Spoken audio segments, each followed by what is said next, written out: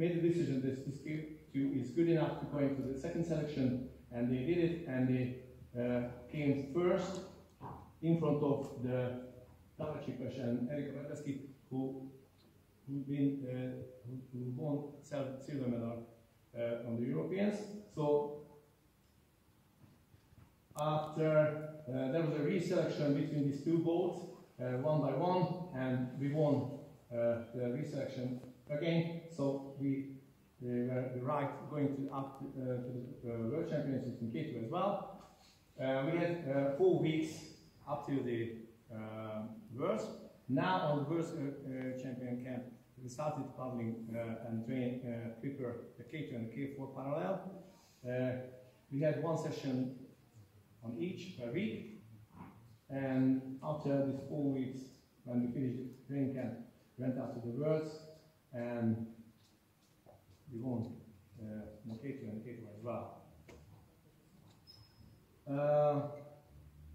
Is it good or not good? I don't know, it's a good question, but these two tables, what I put here to the wall, you can see very impressive the results, what they achieved. The K4 is more impressive. You can see the last 10 years, from 2009 up to 2018, they won 9 times gold medal and just once silver medal. And the K2 is almost the same impressive.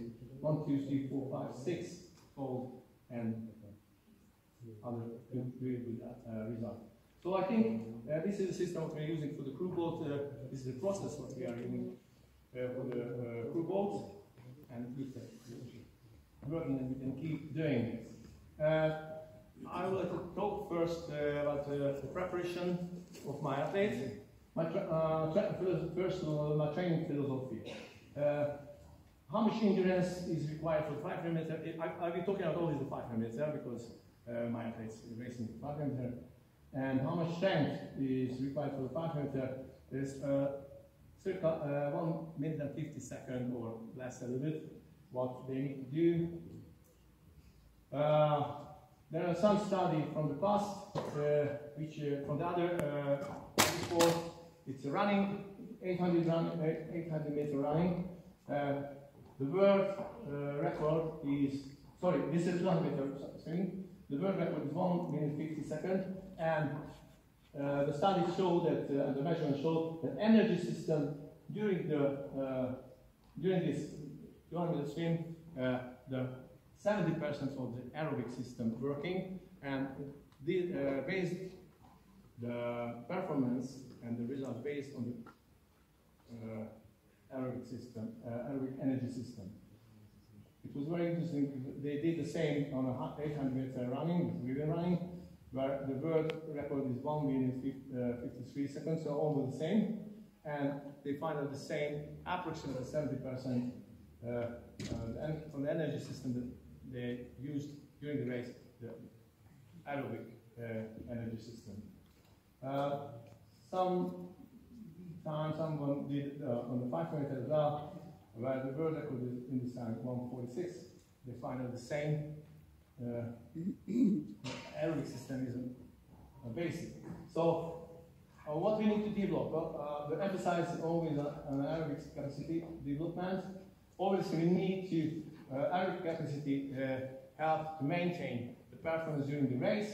The lactic tolerance, or the, speed units, the development is important because it helps maintain the high speed, or it can help on the last 200 meters when the finish is coming, when the athlete almost died, and fully lactic. Speed development is very important because it helps the acceleration out from the start gate, or acceleration during the race.